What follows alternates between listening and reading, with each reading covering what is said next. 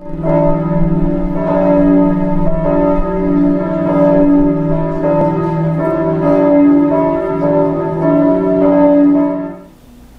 to you and peace, my friends, and welcome to our second Sunday in Lent worship service. I invite you to prepare yourselves to celebrate the presence of God among us.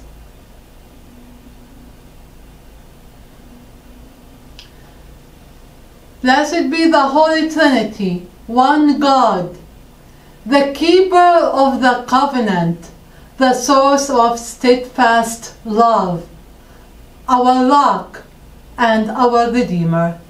Amen. Children of God, God hears you when you cry and draws you close in Jesus Christ. So, let us return to the one who is full of compassion by confessing our sins.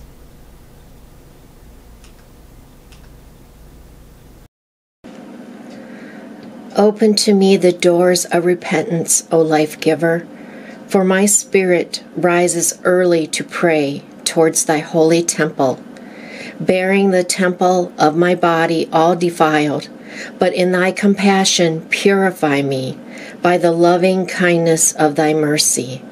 Make straight for me the paths of salvation, O God, for I have profaned my soul with shameful sins and have wasted my whole life in easy-going indifference.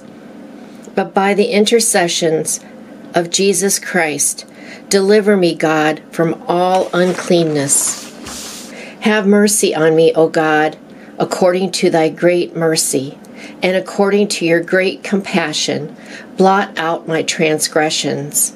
When I think of the multitude of ghastly things I have done, wretch that I am, I tremble at the fearful day of judgment, but trusting in the mercy of thy loving kindness, like David, I cry to thee, have mercy on me, have mercy on me, have mercy on me, O God, according to thy great mercy. And the mercy of Almighty God, Jesus Christ was given to die for us, and for his sake God forgives us all our sins. As called and ordained minister of the Church of Christ, and by his authority, I therefore declare to you the entire forgiveness of all your sins. In the name of the Father, and of the Son, and of the Holy Spirit, one God, now and forever. Amen. Let us sing joyfully the canticle of praise. Glory to God in the highest, and peace to God's people on earth. Lord God, heavenly King, Almighty God and Father, we worship you, we give you thanks, we praise you for your glory. Lord Jesus Christ, only Son of the Father, Lord God, Lamb of God, who take away the sin of the world, have mercy on us. You are seated at the right hand of the Father. Receive our prayer. For you alone are the Holy One. You alone are the Lord. You alone are the Most High. Jesus Christ with the Holy Spirit, in the glory of God the Father. Amen.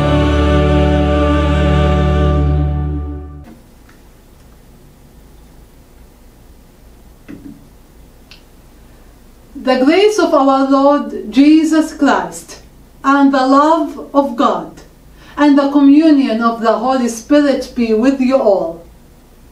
Let us pray in unison.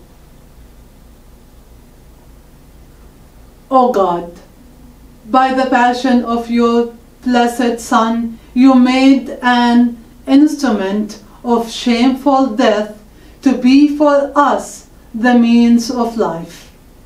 Grant us so to glory in the cross of Christ, that we may gladly suffer shame and loss for the sake of your Son, Jesus Christ, who lives and reigns with you and the Holy Spirit, one God, now and forever. Amen. My friends, I invite you to sing the opening hymn.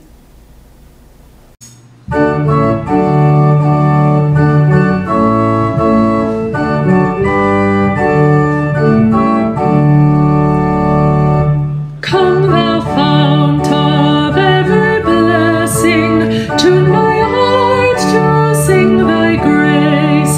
Streams of mercy never ceasing, call for songs of loudest praise, while the hope of endless glory fills my heart with joy and love. Teach me ever to adore thee, may I still thy goodness prove. Oh, to grace how great a debtor daily I'm constrained to be. Let that grace now like a fetter bind my wandering heart to thee. Prone to wander, Lord, I feel it, prone to leave the God I love. Here's my heart, oh, take and seal it for thy courts above.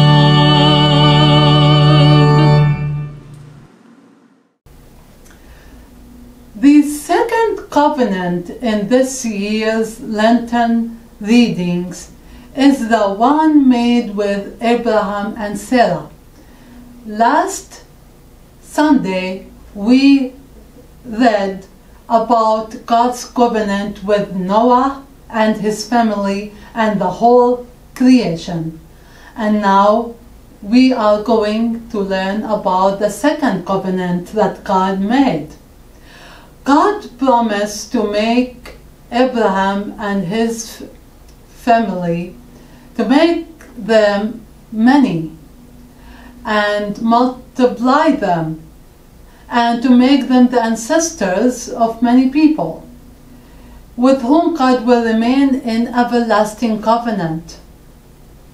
We will learn from Paul's letter that he teaches that this promise comes to all who share Abraham's faith and in the God who brings life into being where there was no life. We receive this baptismal promise of resurrection life in faith. Sarah and Abraham receive new names as a sign of the covenant, and we too get new identities in baptism as we put on Christ. The first reading is from the book of Genesis, chapter 17. When Abram was 99 years old, the Lord appeared to Abram and said to him, I am God Almighty. Walk before me and be blameless, and I will make my covenant between me and you, and will make you exceedingly numerous. Then Abram fell on his face, and God said to him, As for me, this is my covenant with you. You shall be the ancestor of a multitude of nations. No longer shall your name be Abram, but your name shall be Abraham. For I have made you the ancestor of a multitude of nations. I will make you exceedingly fruitful, and I will make nations of you, and kings shall come from you. I will establish my covenant between me and you and your offspring after you throughout their generations for an everlasting covenant, to be God to you and to your offspring after you. God said to Abraham, as for Sarai, your wife, you shall not call her Sarai, but Sarah shall be her name. I will bless her, and moreover, I will give you a son by her. I will bless her, and she shall give rise to nations. Kings of peoples shall come from her. Word of God, word of life. Thanks be to God. The psalm for today is Psalm 22, verses 23 till 31. You who fear the Lord, give praise. All you of Jacob's line, give glory. Stand in awe of the Lord, all you offspring of Israel. For the Lord does not despise nor abhor the poor or the afflicted in their affliction. Neither is the Lord's face hidden from them. But when they cry out, the Lord hears them. From you comes my praise in the great assembly. I will perform my vows in the sight of those who fear the Lord. The poor shall eat and be satisfied. Let those who seek the Lord give praise. May your hearts live forever. All the ends of the earth shall remember and turn to the Lord. All the families of the nation shall bow before God. For dominion belongs to the Lord, who rules over the nations. Indeed, all who sleep in the earth shall bow down in worship, and all who go down to the dust, though they be dead, shall kneel before the Lord. Their descendants shall serve the Lord, whom they shall proclaim to generations to come. They shall proclaim God's deliverance to a people yet unborn, saying to them, the Lord has acted. Amen. Let us pray. Eternal God, your Son cried out in anguish from the cross and you delivered him. Do not hide your face from those who cry out to you, but by his death and resurrection bring life where there is death.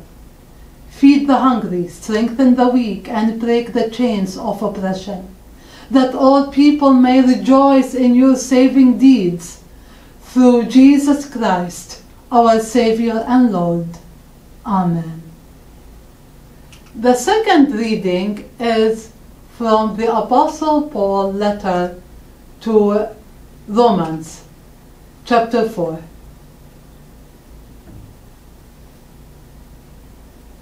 The promise that he would inherit the world did not come to Abraham or to his descendants through law, but through the righteousness of faith. If it is the adherents of the law who are to be the heirs, faith is null and the promise is void. For the law brings wrath. But where there is no law, neither is there violation. For this reason it depends on faith, in order that the promise may rest on grace and be guaranteed to all his descendants, not only to the adherents of the law, but also to those who share the faith of Abraham. For he is the father of all of us. As it is written, I have made you the father of many nations.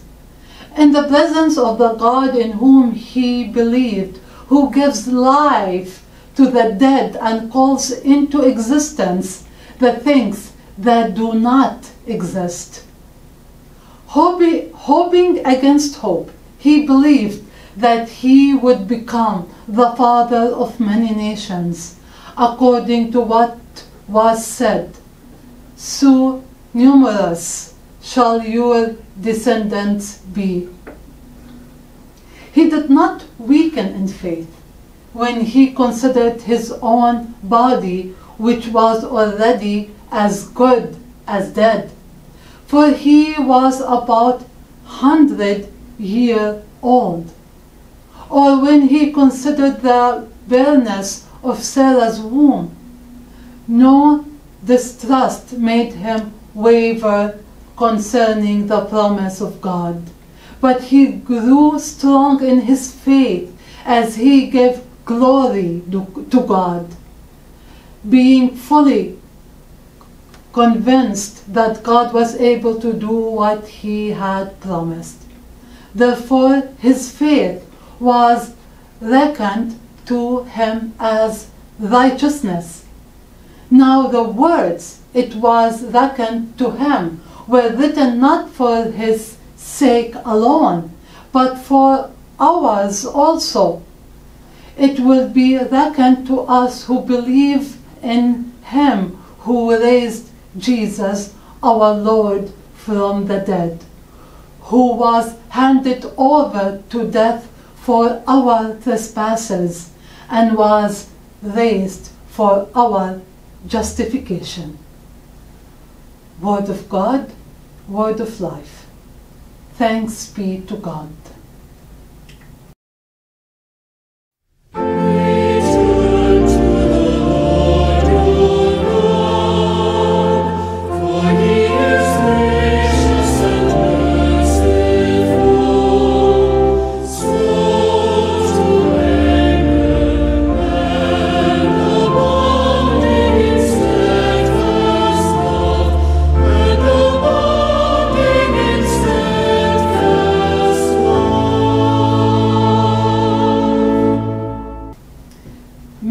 Never boast of anything except of the cross of our Lord Jesus Christ, by which the world is crucified to me and I to the world.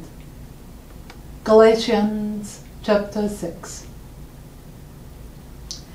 The Holy Gospel according to Mark. Glory to you, O Lord. He then began to teach them that the Son of Man must suffer many things and be rejected by the elders, the chief priests, and the teachers of the law, and that he must be killed, and after 3 days rise again. He spoke plainly about this, and Peter took him aside and began to rebuke him. Good God.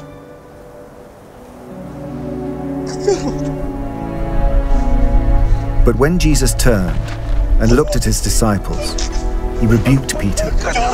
"Get behind me, Satan," he said. "You do not have in mind the concerns of God, but merely human concerns."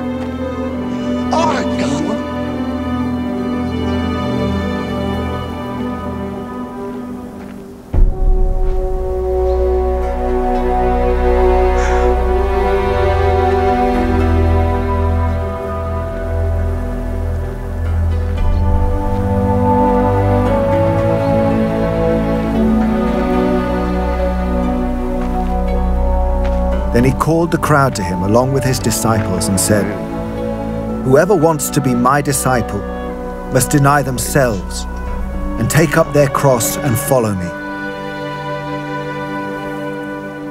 For whoever wants to save their life will lose it, but whoever loses their life for me and for the gospel will save it.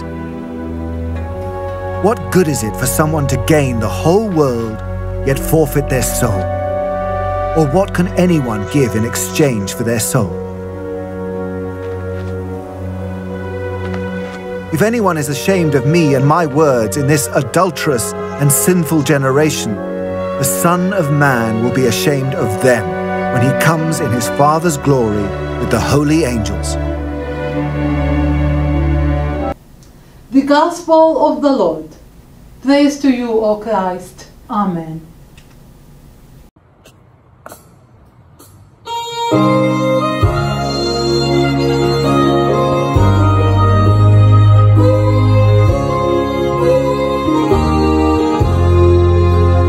Take up your cross, the Savior said, if you would my disciple be, forsake the past and come this day, and humbly follow after me. Take up your cross, let not its weight pervade your soul with vain alarm. His strength shall bear your spirit up, sustain your heart and nerve your arm. Take up your cross, nor heed the shame, nor let your foolish heart rebel. For you the Lord endured the cross to save your soul from death and hell. Take up your cross and follow Christ, nor think till death to lay it down. For those who humbly bear the cross, one day will wear the glorious crown.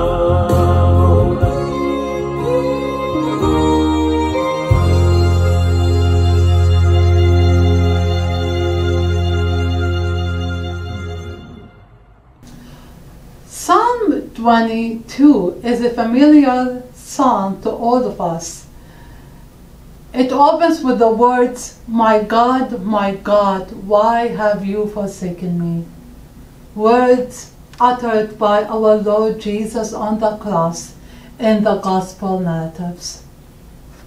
Psalm 22 is categorized as an individual lament in which the psalm singer cries out to God for deliverance from some life-threatening situation.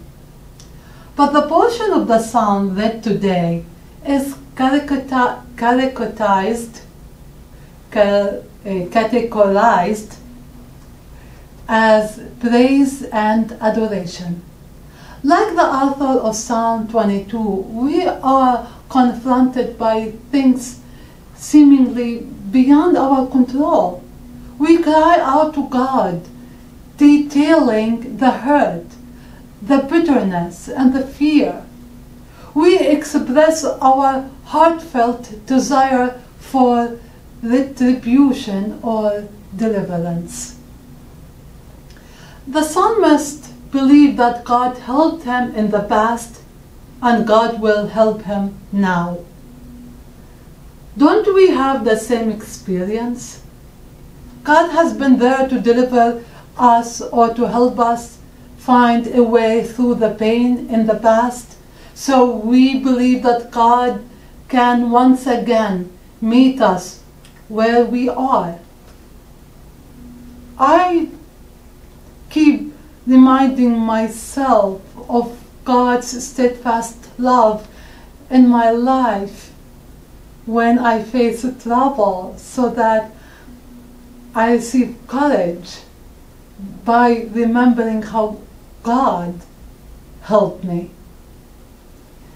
Maybe a story of a friend or a family member can assure you of God's deliverance. So I'm not going to share a personal story of mine. I would like to share with you a story of an Indian woman whom God delivered her from her difficult circumstances. When Kameni Duhervey was just a child, her mother died and her father remarried. Her stepmother abused Kameni, and her father did not step in to protect her from his new wife. Unprotected and unsafe, Kameni left home when she was older, and eventually found a place to rent and a job in a small shop. Even out on her own, she did not feel safe. Kameni feared that the landlord who owned her residence would hurt her. The security she tried to find in leaving home eluded her. Through a door-to-door survey, Kameni learned about Nari Shakati, a project of the Evangelical Lutheran Church in Madhya Pradesh in India, supported in part by ILC World Hunger. Nari Shakati works for gender equality through advocacy for women's rights, provides training in tailoring and computer skills, and offers emergency medical support to girls and women in vulnerable situations. The project also provides housing assistance and psychological support to those who need it.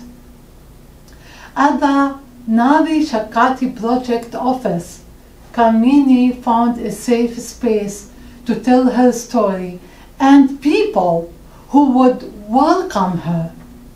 With counseling and support from the project, she was able to leave the place she was renting and move into a hostel for girls.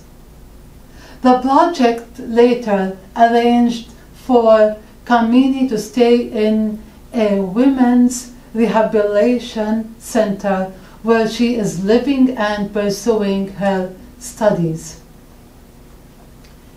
Before Kameni moved to the rehabilitation center project, staff tried to contact her father, but her father told the staff that he no longer wanted anything to do with her and that it was up to her to live her life as she wanted.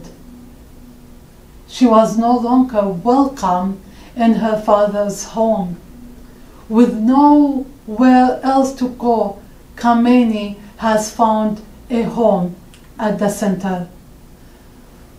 The Nari Shakati program provides her a safe place to live, books, and additional support for her education.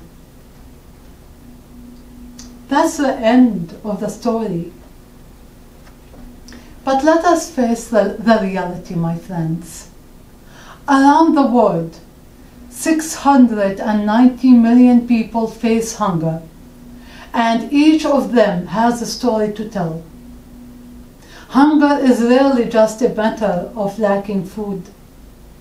Rather, it is often a persistent symptom of much deeper pain, of much deeper need. Unfortunately, stories like Kameni's are not uncommon.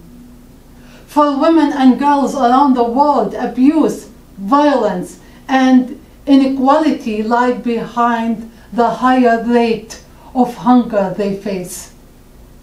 Globally, women are 13% more likely than men to experience food insecurity and almost 27% more likely to be severely food insecure.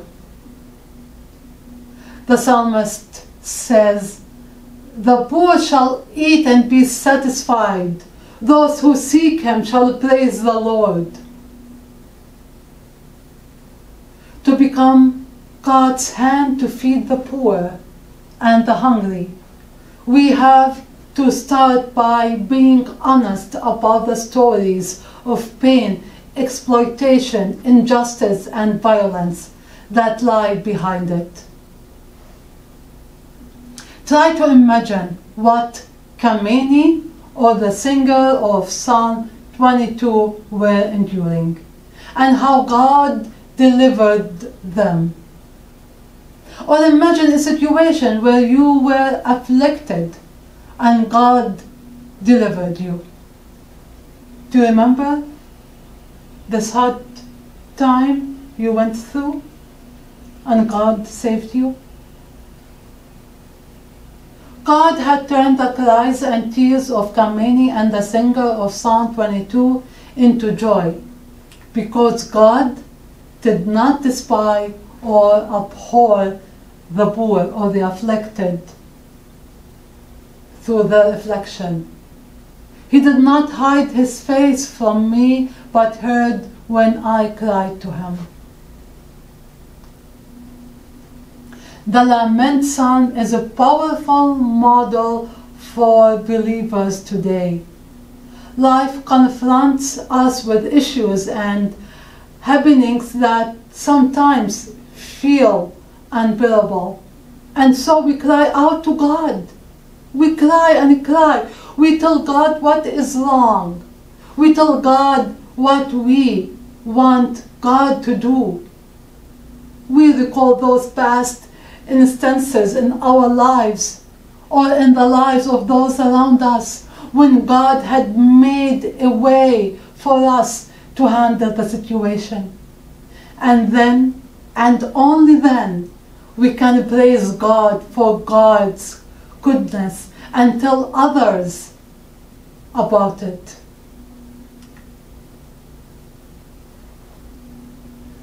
Lent commemorates Jesus' journey to the cross and thus demands of us honesty about the death-dealing pervasiveness of sin that would crucify truth in order to silence it. The honesty to which we are called compels us to confront the pain of the world with a vision to transform it. Both the pain of the world and the vision to transform it are clear in the stories of Kameni's life and the Nari Shakati project. It is the difference between the Father who rejects her and the God who welcomes her. To know ourselves as claimed, named, and welcomed by God is an act of truth-telling about who we really are and who our Lord Jesus Christ is. When I share my stories, my personal stories with you, my purpose is to help you to see God in my life. And God, as God helped me, God will help you too, because you are precious in the eyes of the Lord. In the name of the Father, Son, and Holy Spirit, one God, now and forever. Amen. Free.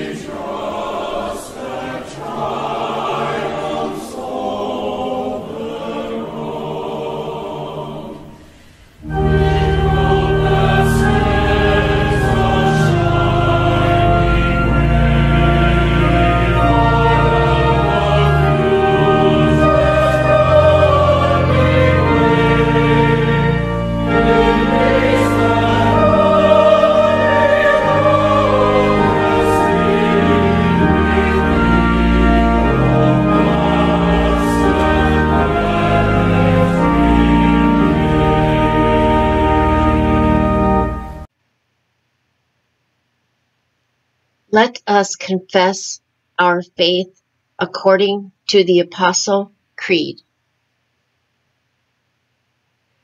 I believe in God, the Father Almighty, creator of heaven and earth.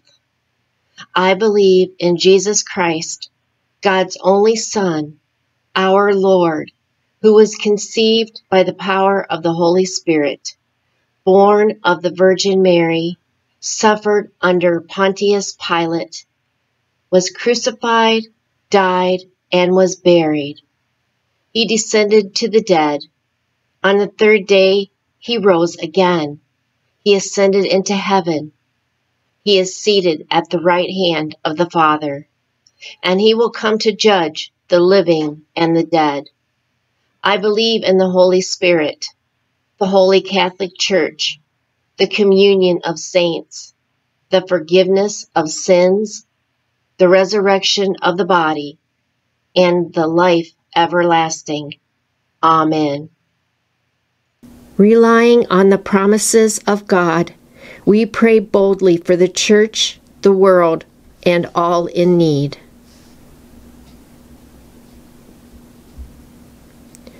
Your gift of grace is for all people. Give confident faith to all the baptized, that they may follow you wholeheartedly. Give new believers joy in your promises. Give hope and courage to those who suffer for their faith. Hear us, O God. Your mercy is great. All the ends of the earth worship you. From galaxies to microorganisms, preserve your creation. Teach humanity to wonder at your works and to join you in tending to creation's well-being. Hear us, O God. Your mercy is great. You rule over the nations. Raise up advocates for peace and justice within and between nations. Give life where hope seems dead. Call into existence new realities we cannot even imagine. Hear us, O God. Your mercy is great. In Jesus, you joined humanity in suffering and death. Reveal to all the depth of your love shown on the cross. Accompany all who suffer in body, mind, and spirit. Restore all who are sick or grieving. Bring vindication for victims of injustice, exploitation, and oppression. Hear us, O God. Your mercy is great. You made Abraham and Sarah the ancestors of a multitude of nations. Bless grandparents, parents, and foster parents, and the children who look to them for care and guidance. Console those who deal with infertility, parents who have entrusted their children to adoption, and children longing to be adopted. Equip ministries and services to families. Hear us, O God. Your mercy is great. Lord, we lift up before you all who are in need of your help. We pray especially for Thelma, Esther, Catherine Sylvia, Abir, Giselle, Joel, O'Day, April, Brianna, Alice, Teresa, Scott, Phyllis, Ashley, Laura, David, Sarah, Jeff, Edie, Joan, Jamie and Mike, Ted, Pastor Mark, Maggie, Pat, Sonia, Jim, and Dwayne.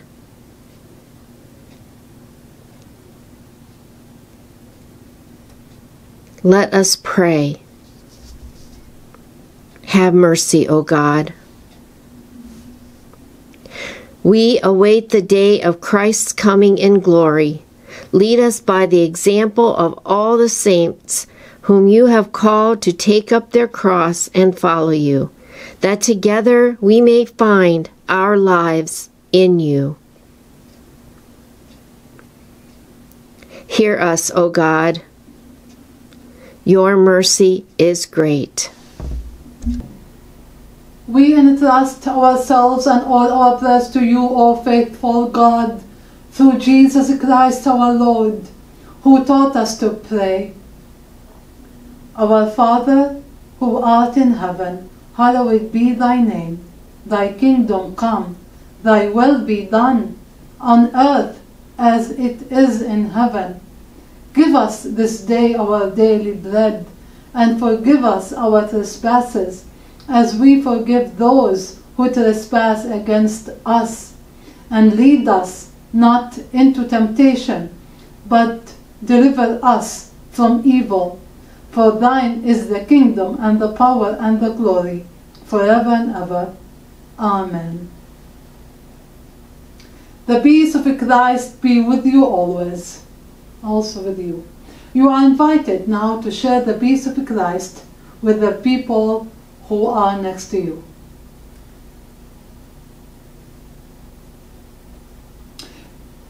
Thank you, my friends, for sending your offering to the church.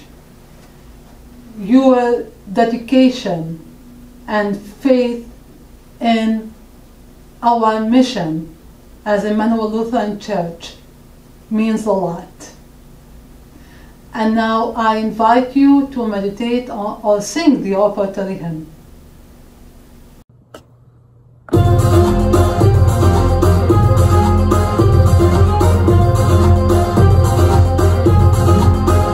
Restore in us, O God, the splendor of your love.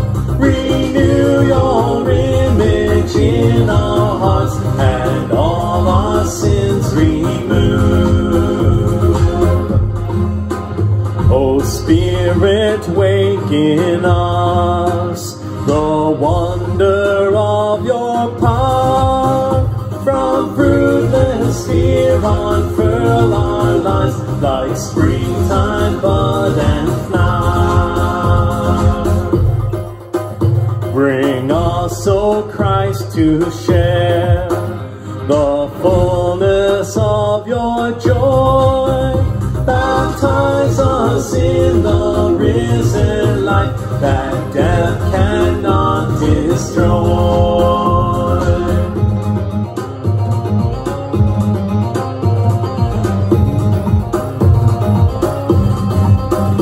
Three-person God, fulfill the promise of your grace, that we, when all our searching ends, may see you face to face.